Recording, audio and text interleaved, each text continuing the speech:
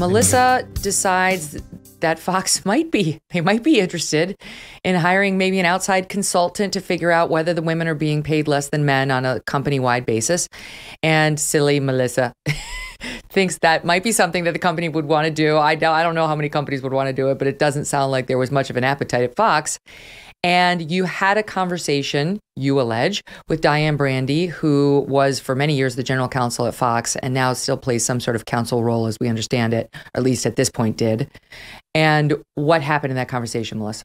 Well, you have to understand at the time that on my desk, there were two screeners from the Screen Actors Guild that had a Bombshell and The Loudest Voice. And they had actors playing Diane Brandy behaving illegally towards women in the Roger Ailes situation. I, at the time, assumed that she no longer worked at the company, like many other people assumed. She did not work there any longer. When I said that I wanted to do my own negotiation, they sent me an email back saying, you'll be meeting one-on-one with Diane Brandy. I was shocked because I thought, wow, you're going to put her in a room alone with the woman, to negotiate something. I wasn't even aware that she's still here. We ended up having a voice conversation. I had actually scripted out exactly what I wanted to say because my math and my points, I felt like I wanted to be crystal clear. I didn't want to misspeak any portion of it at all. We started, small talk. She was very nice. How are your kids? What's going on? Then she segued right into, are you going to hand this off to someone else? It's not common for talent to do this for themselves. And no, I'm good. And I said, look, I think there's this disparity. And I basically laid it out. She said, well, I want to stop you there.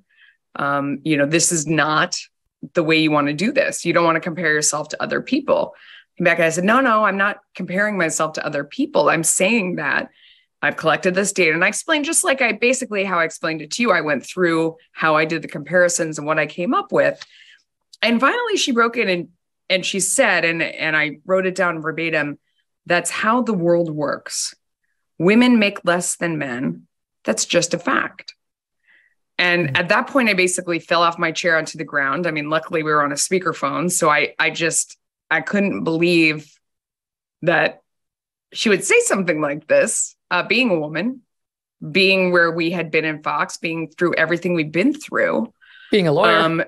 And when I being a lawyer, when I kind of recovered myself, I said, well, the gender pay gap around the country is 70 cents on the dollar. My back of the envelope figures seem like we're running at, 200, 300, 1,000% in some cases.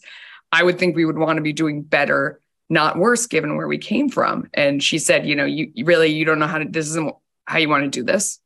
I want to help you.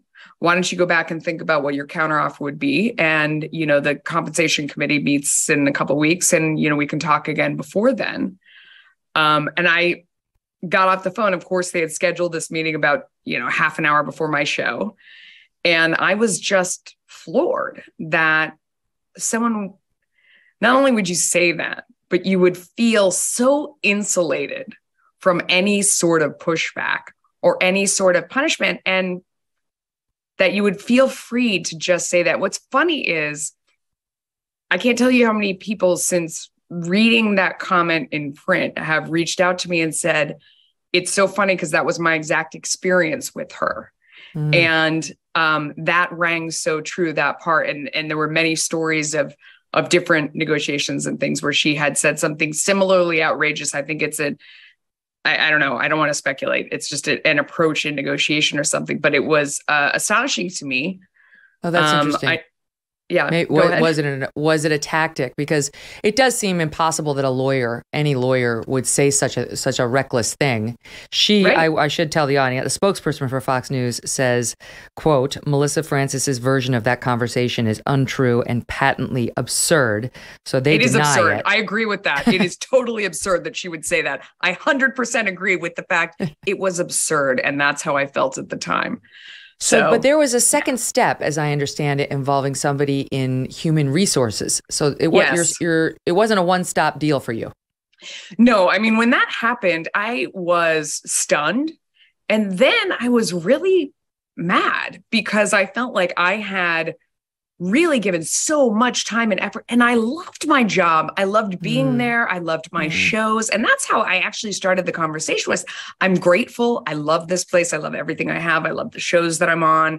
I'm grateful for the opportunity. You know, I think that I deserve a raise. This is a normal way to have a conversation. You know, I felt that way. So then I felt And you hadn't gotten angry. a raise. You hadn't gotten anything much of a raise at all in like 8 years or something. It had been, that was one of your very sticking incremental. points. Yeah, very incremental. But now I had gone over from, I'd been made a full-time host on Outnumbered, which had millions of viewers. Before that, I was a host on Fox Business, which has many, many fewer viewers. So it makes sense that somebody on Fox Business makes a fraction of what somebody on Fox News Channel makes. I had been named the new co-host publicly of Outnumbered. So all of a sudden, I had a job on the channel that makes all the money. And they pay the people, or so the agents have always told me, and the lawyers and everyone else, they pay the people on the channel that makes all the money more of the money than the people on the channel that makes less money. So it seemed like my expectation was reasonable. Again, all I wanted was to be paid what was fair, not a penny more or a penny less. I felt like there was something discriminatory going on. And I was asking the question, is there? I was shut down so definitively in that conversation with her.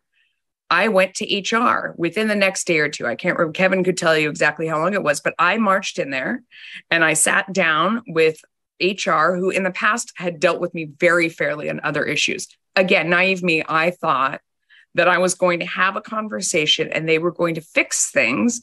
And I said, first of all, here are 2 screeners with Diane Brandy. And she's not sued these people who she's a private citizen. She has people portraying her here doing illegal things and she's not sued them for defamation. So that, I don't know, she's a lawyer. You would think if this was inaccurate, somebody would have done something. Why would you put me in a room with her?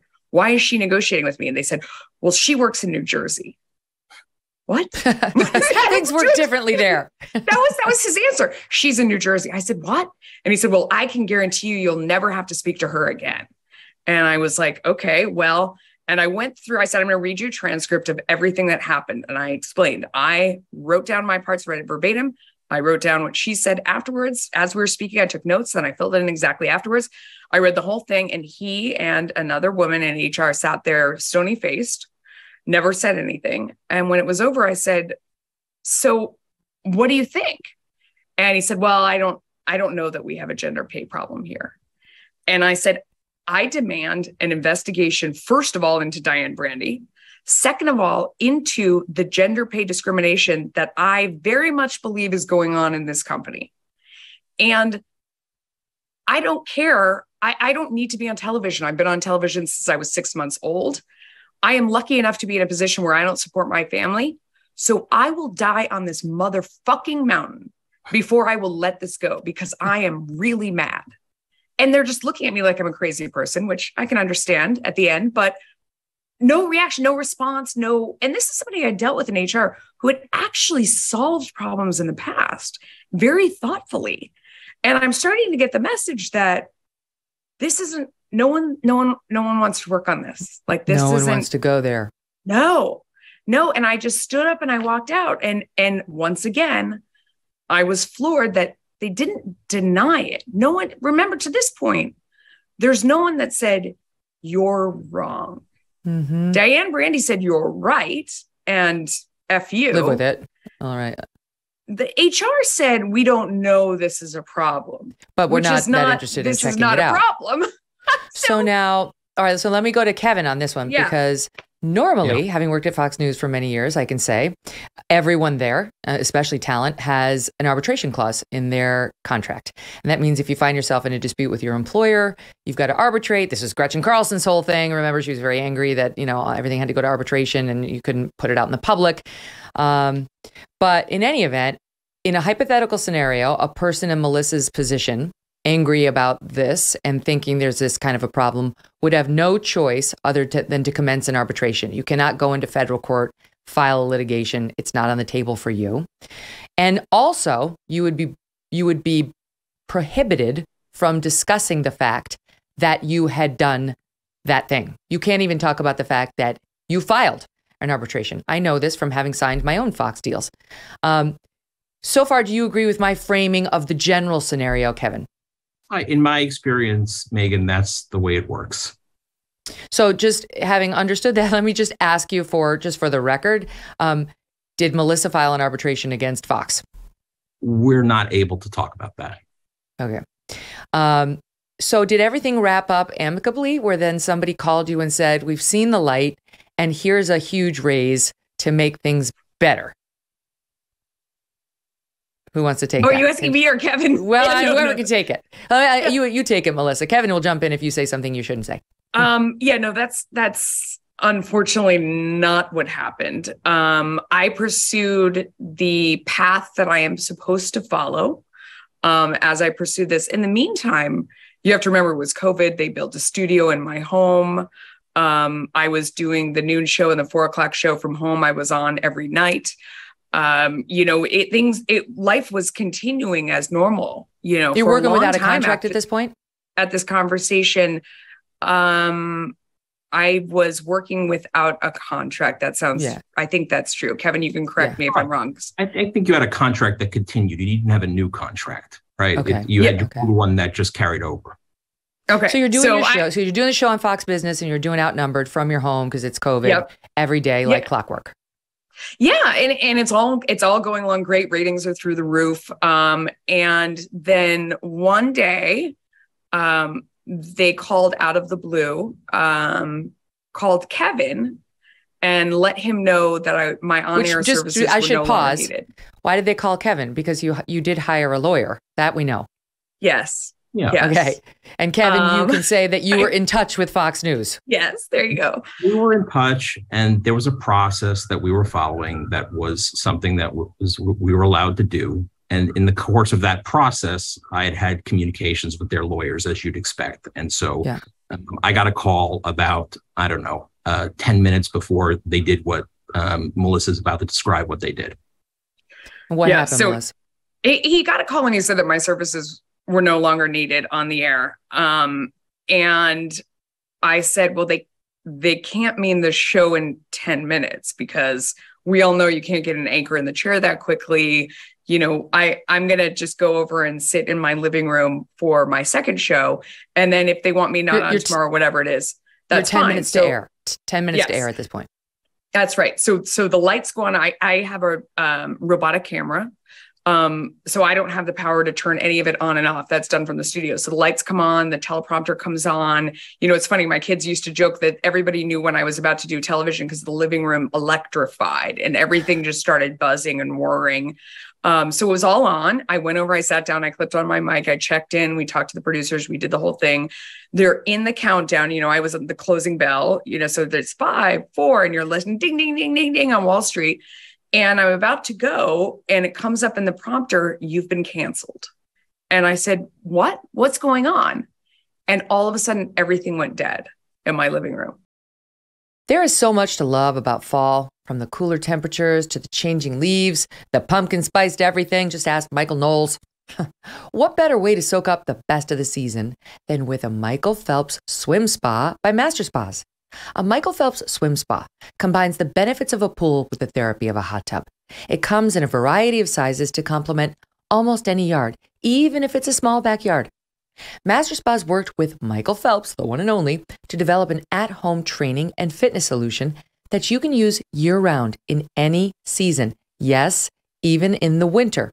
Exercising in the water is a great way to include physical activity in your daily life, whether you're a beginner or a fitness enthusiast.